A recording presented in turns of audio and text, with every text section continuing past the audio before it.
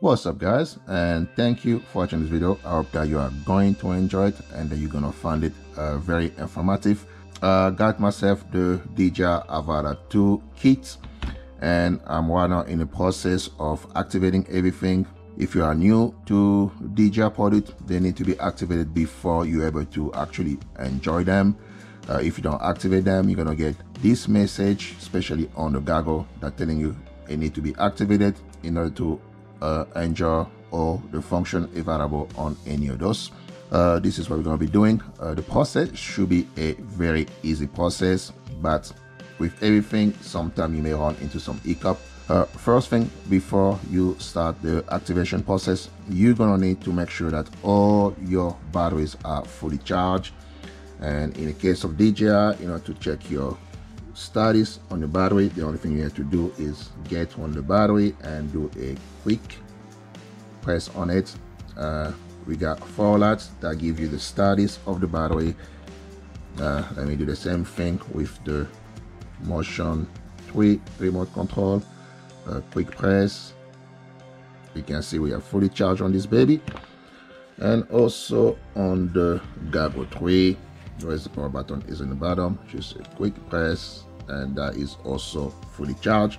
Once you make sure that everything is fully charged battery wise, what you're gonna need is a phone. In my case, I'm gonna be using my Android phone, but if you have an iPhone, that's also gonna work fine. And on your phone, you're gonna need to install this app. That is the DJI Fly App. It is available in the Apple Store. If you have an Android, you're gonna need to go into the DJI website to get this one, because this app is actually not available into the Play Store. It is a APK app, so I'm not gonna show you how to download APK app on your Android phone, but you may need to make a couple changes in order to get the app running into the Android phone. Also, now that our Fly app is open, we're gonna go and click in the bottom section here where it says connection guide. This actually, at this point, the app gonna take you to the whole process of what you need to do step by step, so you really don't need to watch this video. You can just go straight on your DJI Fly app. In the Fly app, you're gonna have an option to select different of the DJI drone, but in our case, we're gonna be working with the Avata 2, so we are gonna click on the Avata 2. This is the first step. It's telling us that we need to plug our goggles to the phone. And what I'm gonna do, I'm gonna turn the goggle on, and to turn it on, very simple, and that is the same process for all DJI products. You're gonna go quick press, and second press, you hold it. That's how we turn the goggle on, and that's how you turn pretty much everything that DJI make.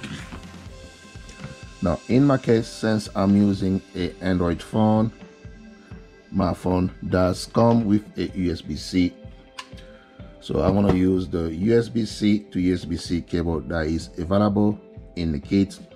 If you're using an iPhone, you're gonna need to use this little adapter that's gonna allow you to go from the iPhone cable to a USB-C. My phone went back to sleep. So what I'm gonna do now is just gonna connect our phone to the goggle. I'm gonna move everything out of the way for now, since we're just working on the goggle.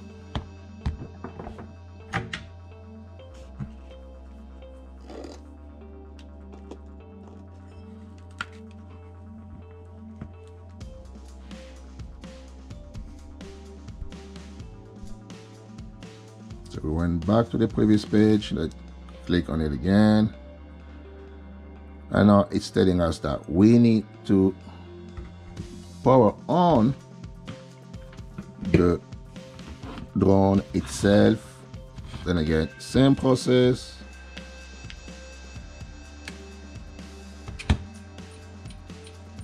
The drone is powered on. And of course, make sure to take your gimbal protector off. It does say that on the screen.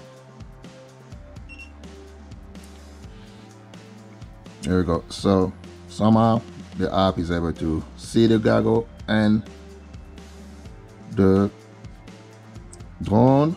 Now it's gonna go to the next step. It's asking us which controller we're using, and of course in my case I'm using the motion controller 3, so we're gonna click on the motion controller 3. If you are using the remote controller 3, then you're gonna pick the remote controller 3. So I'm gonna click on the motion controller 3. It's gonna take us to the same process again. You're gonna need to tune it on. Controller 3, same process, quick click and hold. That is on. And give it a little bit of time. We go to the next step. It's asking us to activate everything. We're gonna agree on that. Just agree. And that's one of the reasons I tell you guys that you need to make sure that all your battery are done, fully charged. Activation is complete. In this page, it's asking us about the DJI Care Refresh, Care, whatever. And that is an insurance that DJI sell with all the products in case you damage one of your products, like your drone. They're gonna send you another one. And I actually did not buy a Care Refresh for this kit, but from the time you activate your drone, goggle or controller, you actually have 48 hours to buy the Care Refresh. You don't have to buy it right away, so we're gonna skip that for now. No, we're gonna skip it for now. I'll be back. Yes, it's gonna give you a warning. Yes, I want to skip this for now. And at this point, we're gonna go to the update. It's gonna update everything to make sure that everything is running the latest and the greatest software from DJI. And the update process, depending on your internet speed, can vary how long it's gonna take. And again, that's one of the reasons I'll tell you guys, make sure all your battery are charged. And in case you wonder, you'd like to know what information are available as far as the software goes, it kind of go over everything that it's been added into the software. And during this process, sometimes it is completely normal. Either your goggle, your drone, or the motion controller can shut back down and turn back on. So that is a normal process. Don't worry. Once you get everything going as far as your update, just leave everything alone. Whenever the update is done, it's gonna let you know that the update is done. So at this point, you're just sitting and waiting.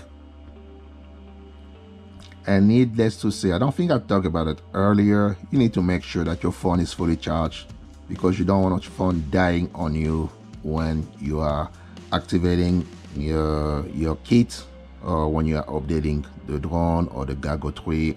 But in case your phone dies, don't worry about it. You just need to make sure to get your phone charged and just redo the whole process. So in case you're wondering why it's taking so long, that is simply because we are updating the firmware on the DJI Avata 2. We are updating the firmware on the DJI Goggle 3, and we are also updating the firmware on the DJI RC Motion 3.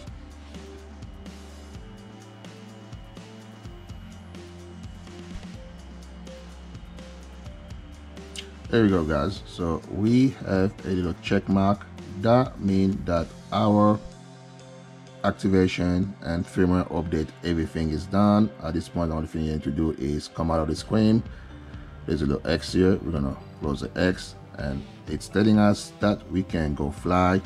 So only thing I want to tap now is go fly, and at this point it's just gonna take us to all the instructions and everything you need to do, need to be done.